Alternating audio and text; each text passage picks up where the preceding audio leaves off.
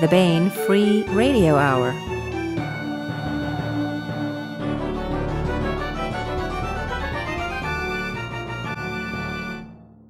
On the podcast, an out-of-this-world Christmas and discounts on Lois McMaster Bujold ebooks. Plus, we continue our ongoing audiobook serialization of Timothy Zahn's Cobra. All right now.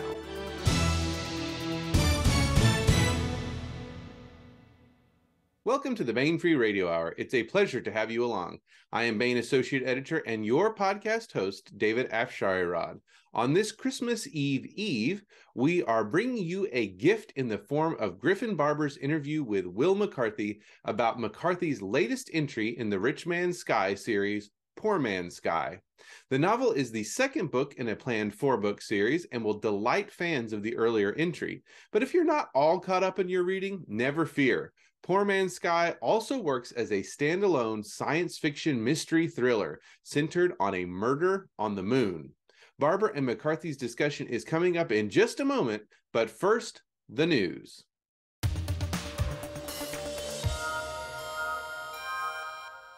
If you find yourself with a quiet moment during all the holiday madness, don't scroll through your social media. Head on over to Baen.com and read this month's free short story, Xmas at ESL1. The story is by today's podcast guest, Wil McCarthy, and is set in his Rich Man's Sky universe. Let's take a look.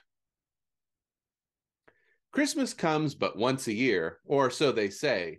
But for those living at ESL1, the space station owned by trillionaire Iqbal Rins, Christmas likely won't come at all. It's hard to arrange an old-fashioned holiday when you're 1.5 million kilometers sunward of Earth. But Iqbal Rins didn't become one of the 4 richest men on Earth by taking the easy path. And this Christmas, he may just have something up his sleeve. Once again, that's Xmas at ESL1 by Wil McCarthy, free to read now at Baen.com. Looking for the perfect gift this holiday season? Well, look no further. Give the Baen Books lovers in your life what they really want, more Baen Books, with Baen Books gift cards. You decide the amount, but remember, e-ARCs are $15 a piece, monthly bundles, $18. Pretty sure they already have everything? Head on over to the Baen Cafe Press Store and check out our wide variety of Baen merchandise with travel mugs, t-shirts, tote bags, hats, and more. There is something for every Baen fan. And don't forget about the Baen Challenge coins. All of this information can be found at Baen.com, and act now while supplies last.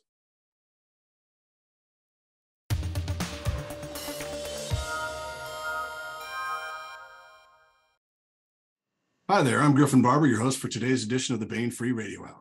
Wil McCarthy, author of Poor Man's Sky, has a rich history, not only as a novelist, but also as an engineer, entrepreneur, and journalist.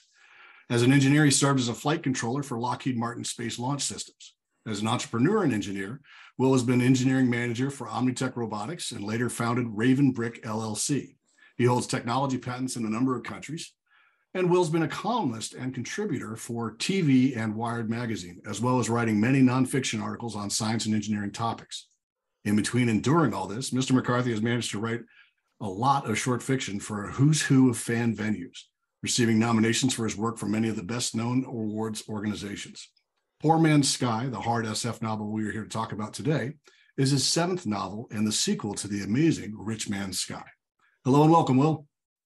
Hi. I actually don't think it's my 7th novel. I think it's maybe my 12th. I've kind of lost count. Okay, well, good deal. I'm sorry about that error there. So hardest question first. What is the coolest aspect of Poor Man's Sky for you? That is a hard question. What I'm trying to do in this series is tell a future that's as complicated as the present. And the only way to do that is to tell it through multiple different points of view. That's the most important thing about it, is that I'm trying to tell a story. I'm trying to tell an interesting story, but I'm also trying to tell a whole world through the lens of that story. And yeah, it's quite a challenge. So did you then stumble on that aspect, or that wanting to challenge yourself with that, or did you work your way toward to it, or did the characters kind of dictate it? Or sounds a little bit like the latter, or at least the world required it. The world required it, yeah. I mean, I started with the idea of the sunshade at Earth Sun Lagrange point 1, and things just kind of mushroomed out from there. And I realized that to get even to that one thing, that the sunshade at ESL1, just that by itself required an incredibly intricate world to have the infrastructure to support that. And so if I want to tell not a small, fake story, but a rich, realistic story, that meant that I had to really talk about how the world allows a thing like that to occur. And then also to make sure that you didn't overtell it or try and oversell it, which is something I was majorly impressed with, was how you managed to toe that line. You don't oversell the talking about the technology as opposed to the story, the throughput for your readers. It's quite impressive. That's a skill I've worked on for decades. A hard science fiction novel requires you to dispense a lot of information to the reader. And, in the beginning, when you're starting out, you just want to give these giant blocks of information to the reader and then say, okay, well, now we can tell the story. But it doesn't work that way. Readers don't like that. So you have to find a way to drop the information along the path of the story so that every time something happens, you already know what you need to know for that to make sense. Yeah. So A Poor Man's Sky has at its heart a police officer with a history of changing careers in pursuit of a dream, or at least of a better life. In his current profession, Remy Vaught is a homicide detective in Colorado Springs with dreams of becoming an administrator on the first colony on Mars. Did you model Remy Vaught on anyone in particular, fictitious or real? A long, long time ago, I wrote a novel called Murder in the Solid State. And as part of the research for that, I interviewed a couple of times an actual homicide detective in the Denver area. And it left a big impression on me, not just his personality, but his view of his job and, the evidentiary process and things like that. So that played a large part in it. I also know a lot of lawyers, and I kind of liked the idea of somebody transitioning from lawyer to cop, just because you always hear lawyers saying, if only the cops would do it right.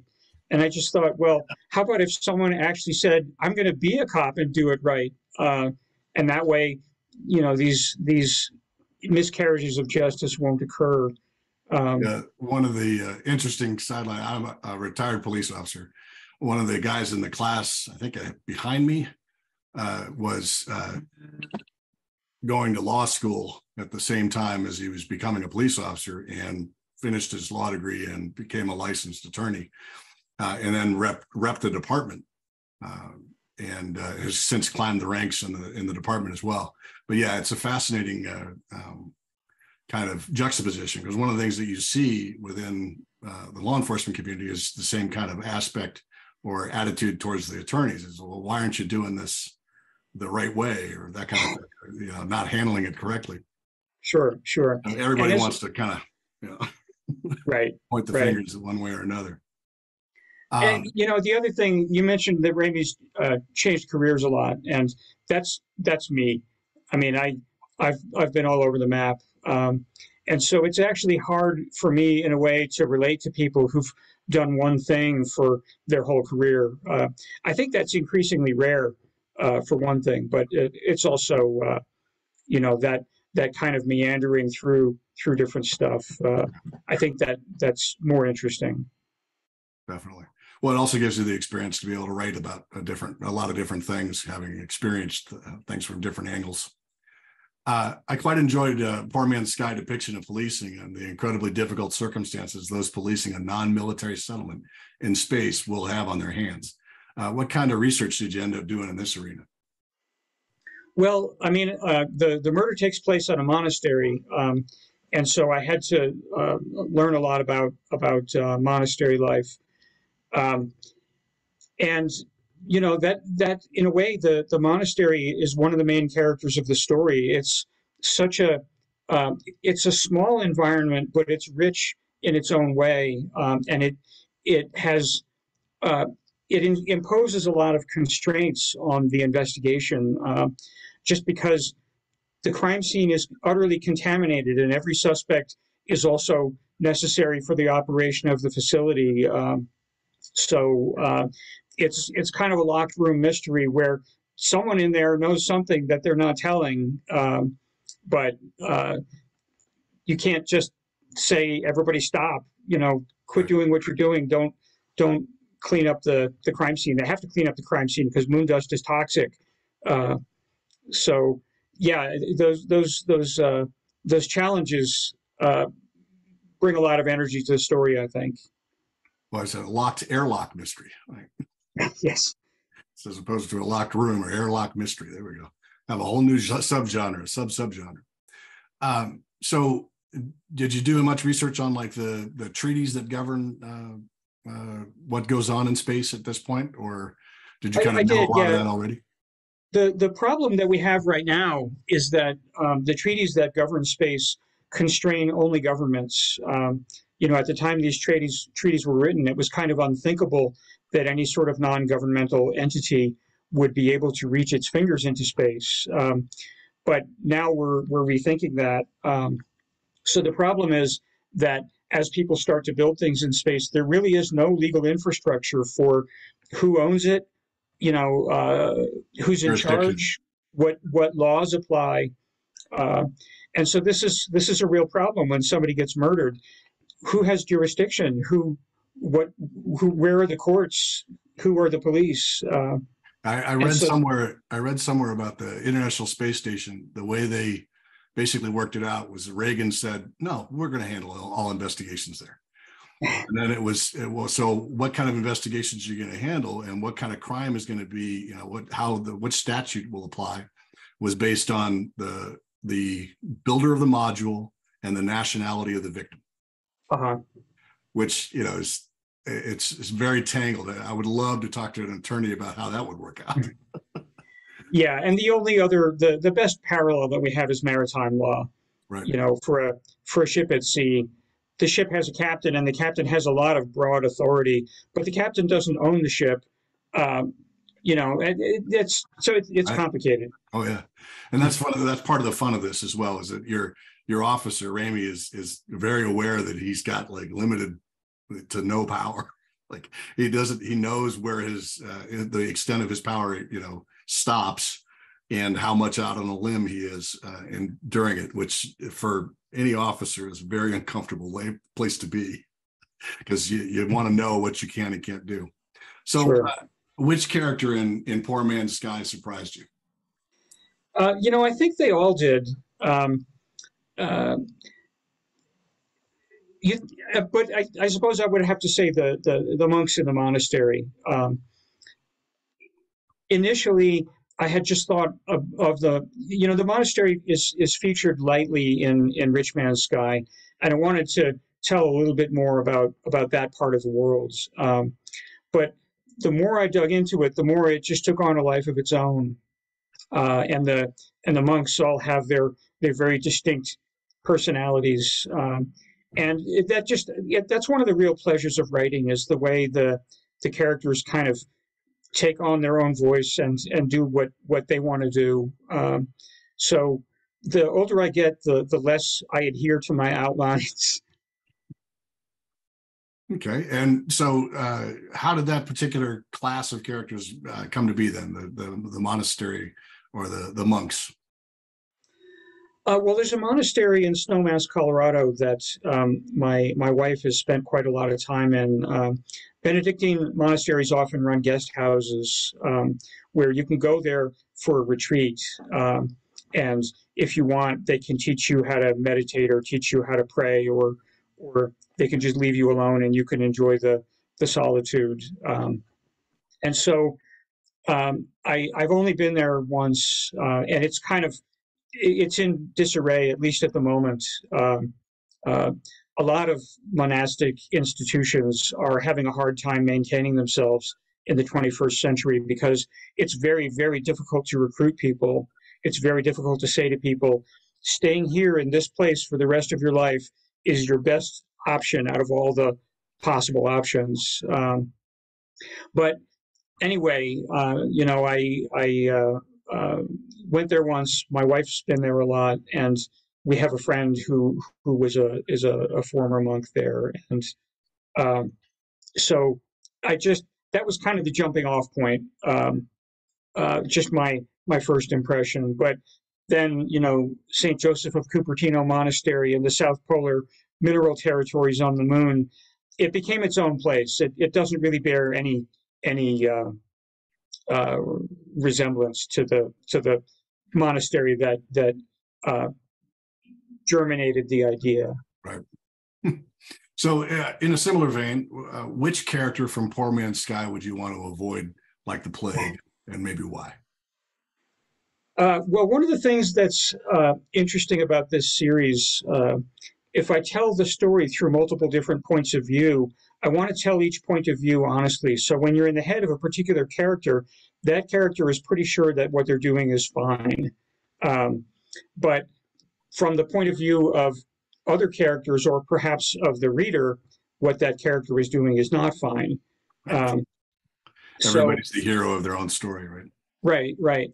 And I don't want to take too strong a position on who I think is right or wrong. I think I want to let the story and the characters speak for themselves. But the person I would least want to have interactions with would be Grigory Orlov.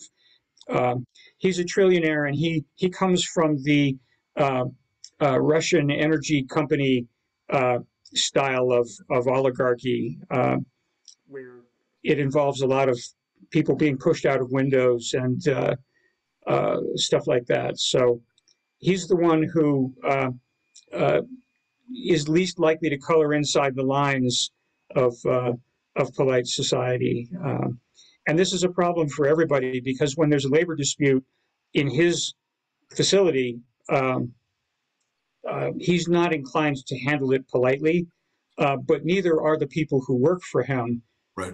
And so that creates a very tense situation when everybody's got this kind of mafia mindset, but you're all in a enclosure together inside the vacuum of space. You kind of have to come to the negotiating table, even if you don't want to. Right. And so which character would you want as an ally? Oh, Brother Michael, the prior of the monastery. He's a very quiet but can-do kind of guy. Very bossy but competent. Yeah. They also seem to. One of the things I enjoyed about the brothers is that they had a sense of humor. And that was one of the things that kind of was like, that's pretty cool, because I would imagine that being in those tight confines, you need one. I think you put any group of people together, and they're either going to find their sense of humor, or they're going to fall apart. And that's no less true. Just because someone's a monk doesn't mean they're not like a regular guy who, likes all the stuff that other people like. So are any of the above characters based on real people? Not really, no. The characters all arise out of circumstance. I thought of the world first, and then I thought of the infrastructure that would make that world possible, and then I thought of the people that would make that infrastructure possible. And then, like I say, I want to tell each character as honestly as I can, and there just isn't anybody like that in our world. So no, they can't be too closely based on real people. Right. So most authors find it harder to write near future stories than far future ones. Is this the case for you? Oh, definitely, yes. One of the problems is that if you're too close to the technology, if you're writing about like technological innovations in the near future, scientific advancement is going to catch up with you. Things that you think are 30 years away are actually going to happen tomorrow, or they've already happened and you just didn't read about it. So a lot of that is very challenging. Fortunately, this is more a story about infrastructure than it is about specific enabling technologies. So there I'm a little bit safer because I know someone's not going to build a moon base tomorrow without my hearing about it. But yeah, it is very challenging, especially, you know, if you're trying to tell it honestly, if you're trying to tell, it's easy to tell a narrow story about one person doing one thing. If you're trying to tell a large story about how the world is evolving, then yeah, it's very challenging because the closer it is to now, the harder it is to convince people that you're not full of shit. Absolutely, and or will be proven wrong in the next few months or years. Right. Another aspect of it, I imagine. So I alluded to this earlier, but having studied a little bit of the legal situation on the moon and in space, I was fascinated by the lack of codified legal structure for how occupying the moon or any non-terrestrial body will work, let alone how or who gets to pursue criminals and enforce laws most people agree on, like homicide. I particularly like the way agreements had to be reached between several powers for Ramey to go up and investigate, let alone make an arrest. Do you think it will remain that way when we start building permanent HABs, or will we have to hammer out more agreements first? I think hammering out the agreements is hard. I think it was very easy when the Outer Space Treaty was signed. It was fine because we weren't really doing it. No one was really in a position to try to extract minerals from the moon or anything like that. So yeah, I think that we're likely to get companies doing it or countries doing it outside of the existing legal framework, and that's actually part of the engine that drives the story here. In Rich Man's Sky, it was a lot about how power was concentrated. Too much power was concentrated in too few hands, and that's good in terms of getting things done quickly. It's not necessarily like our American ideal of distributed power. But because all this is happening outside the reach of earthly law, there's not a lot to be done about it. In Rich Man's Sky, in Poor Man's Sky, it's more about people who aren't trillionaires finding that they have some power to determine outcomes as well. They don't necessarily have to accept at face value things that are handed to them, things that are perhaps not fair or not safe or what have you. So A Poor Man's Sky has not only believable technology, but we are given reasonable reasons to have that tech explained to us as Ramey Vaught is competing for a place on the first ship heading to Mars. But that position isn't among the science personnel or engineers, but as an admin. So you get away with explaining some stuff that you wouldn't otherwise probably be able to. I found the explanations clear and they imparted an understanding of some very difficult concepts. Where did this skill explaining science and technology come from? Well, I'd like to think I've always had it, but the truth is that I was a science journalist for many, many years. And especially a lot of the time there, you have a difficult concept that you need to explain to the reader, and you have like 800 pages or 800 words to do it. So here, there's a new type of radar communication. It's revolutionary in a lot of ways. You have 800 words, go, and also make it fun, make the reader care, so they don't just flip to the next article. So that kind of thing really sharpens up your ability to, if you're going to stay in that realm for any amount of time, you have to get good at explaining it fast and in a way that's fun. So have you ever thought about adding a teaching credential to your resume? Oh, I have taught, at various times. It's not my ideal choice right now. Okay. So getting back to the story in particular, there are vast inequities in wealth and power in Poor Man's Sky, even among the astronauts serving at the various facilities. I've been up close and personal with some labor disputes in the past, and the one driving the opening scenes is quite a doozy. The way that an individual horseman and his people negotiate their differences seemed well researched to me. Was there a particular incident you were thinking of when you wrote it? Not a particular incident, no. Just kind of, if you look at the history of labor disputes in England and in the United States, they have a certain way that they go, but then you add the factor that you're all trapped at a facility together, and maybe the administration might control certain aspects of the station from their control center, but the people who actually work in the station can shut off the air, or shut off the hydraulics that open the doors. So you have this kind of uneasy balance of power that really kind of accentuates the grudges that drive labor disputes in the first place. So the four horsemen, the trillionaires carving out places for humanity in space, seem bent on changing the fate of humanity, whether their governments want it to or not. Do you see private business, or at least extra governmental organizations like the church, as the main route to the future of humanity in space? I don't know about the main route. I mean, my easy answer is yes, because private industry is doing a better job of creating the infrastructure that we need than the government ever did. But at the same time, a lot of the money is still coming from the government. Elon Musk, whether you love him or hate him, he has cut the price of launching things into space by a factor of 5. And that didn't happen by accident. That happened very much by intention and design. And yet his main customer is the government.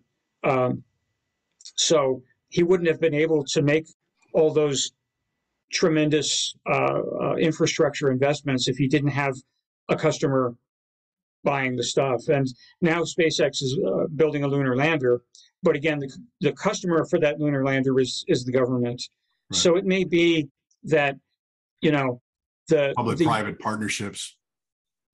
At least the first mission to the moon will be a public-private partnership. Then once you have the tooling in place to send people to the moon again, it may be that SpaceX will fund its own missions to the moon for its own purposes. But it's still, you can't take government out of the equation entirely, at least not right now. And I think even 30, 40 years from now, governments are still going to have a hand in, not necessarily in a way that the private industry would like.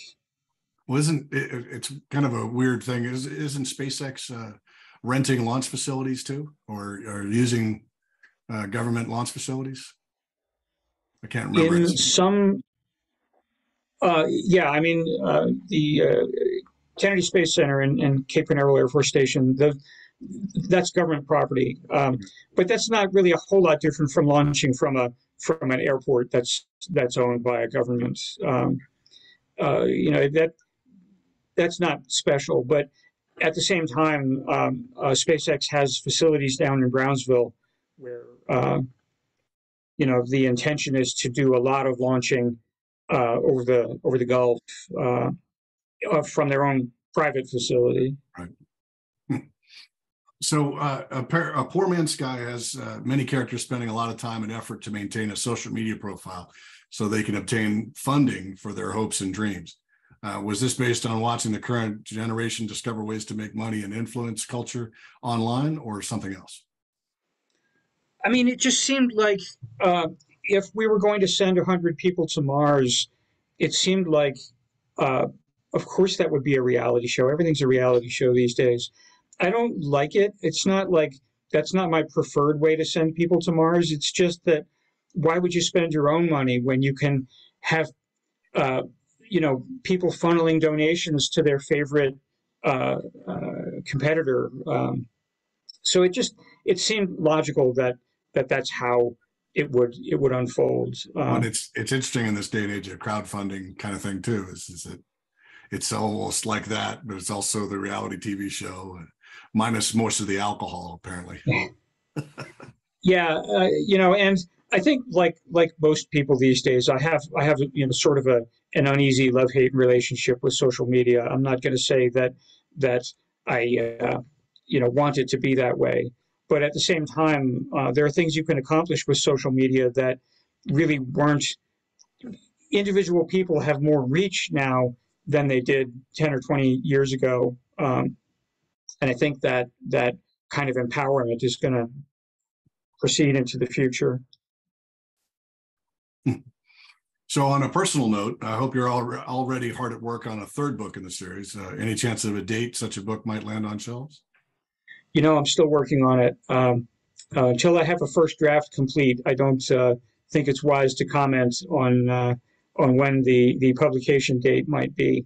But the good news is that each of these books are intended to stand on their own. So if you read Poor Man's Sky, you're not going to be left hanging until the next book comes out. And similarly, if you haven't read Rich Man's Sky, you can pick up Poor Man's Sky and just read it as its own story. So it's a series, but it's a loose series. Well, that's one of the I wrote with Eric Flint. One of the things he always talked about was make each book a complete tale, and you've done that with The Poor Man's Sky. I hadn't read Rich Man's Sky before I read this, and I was taken along for the ride without having to be concerned about what happened before, because again, self-contained tale. It was very engaging and really enjoyed it. So I'm sorry to hear that you're still working on the draft, but I'm content to hear that you are working on a draft for the next one in the series. So what, aside from its considerable raw entertainment value, do you hope readers will carry with them long after reading Poor Man's Sky? Raw entertainment value is the primary thing that I hope people get out of it. We read science fiction. We read it for the ideas and we read it for the characters, but mostly we read it to be entertained. So I hope that people enjoy the book, and I hope that they tell their friends that they enjoyed the book. But in terms of message, I think part of my intent in kind of showing the world through many different sets of eyes is that the future is a real place. And it's just as complicated and just as dangerous and just as confusing as the present. And we're all going to be there, or hopefully we're all going to be there. It doesn't pay to trivialize the future. It doesn't pay to think of the future in shallow terms. It's going to be complicated. Good deal. So last questions. What conventions can your fans hope to catch up with you at, and what other work do you have in the pipeline for your fans to read? Well, let's see. I'm really focusing on the third book in the series right now, Beggar's Sky. I have a Christmas-themed short story up on the Baen website right now called Xmas at ESL1, which is set in the Rich Man's Sky series, actually in between the events of Rich Man's Sky and Poor Man's Sky. I have a novella coming out in analog, but I don't have a publication date for that yet. It's called The Jangler.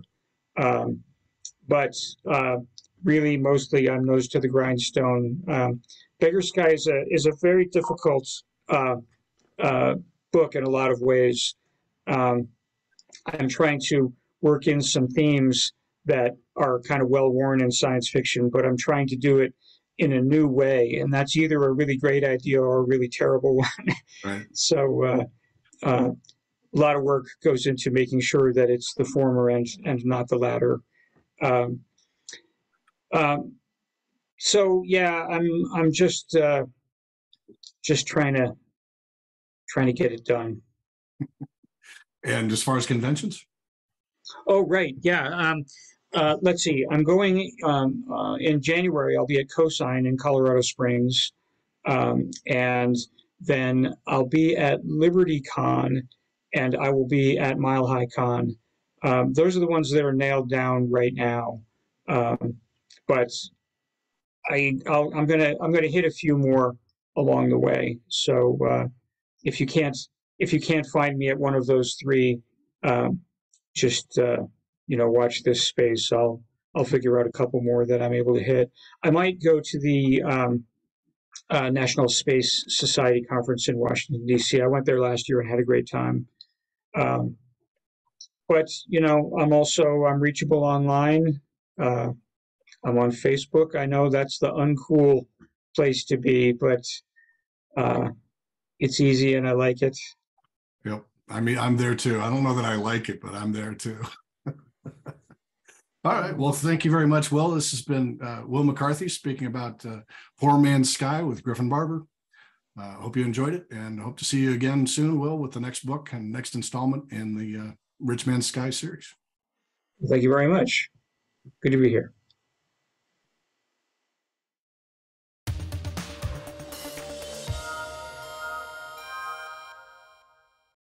And now we bring you Timothy Zahn's Cobra. Earth's only hope was the Cobras.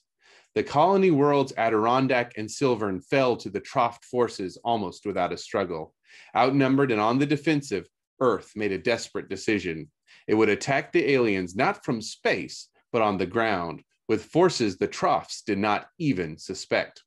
Thus were created the Cobras, a guerrilla force whose weapons were surgically implanted, invisible to the unsuspecting eye, yet undeniably deadly.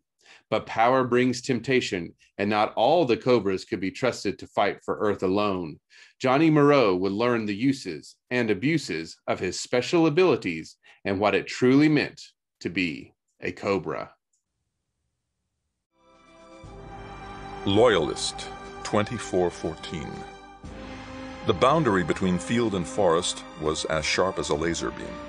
The giant blue-green cyprenes running right up to the half-meter of orange vegebarrier, insulating the tender wheat shoots from native plant encroachment. In his more philosophical moments, Johnny saw a multi-leveled yin-yang in the arrangement. Tall versus short, old versus young, native versus man-made. At the moment, though, his mood was anything but philosophical. Looking up from the note, he found the youth who had delivered it standing in a rigid imitation of military attention.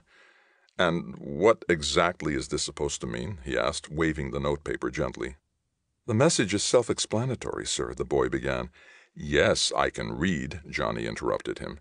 "And one more sir out of you, Elmo, and I'm going to tell your father on you. What I meant was, why did Challenor send you all the way out here just to invite me to a meeting? That's what these things are supposed to be for." He tapped the compact phone resting on his hip. "C2 Challenor didn't want to take any chances on word leaking out about this, sir. Johnny," Almo corrected himself hastily. "It's a private meeting, for Cobras only." Johnny studied the other's face a moment, then folded the paper and stuck it in his pocket. Whatever Challenor was trying to prove, browbeating his messenger boy wouldn't do any good. "You can give Challenor a definite maybe," he told Almo. "There's a spine leopard that's been poking around the edge of the forest lately. If I don't get it today, I'll have to ride guard with Chin's planter tonight." "C2 Challenor said I should emphasize the meeting was very important." "So's my word. And I promised Chin he could start his second seedling run by tonight." Johnny reached for his phone. "If you'd like, I can call Challenor and tell him that myself," he suggested. "No, that's all right," Almo said hastily. "I'll tell him. Thank you for your time." With that, he took off across the field toward where his car was waiting. Johnny felt a smile touch his lips, but his amusement quickly faded.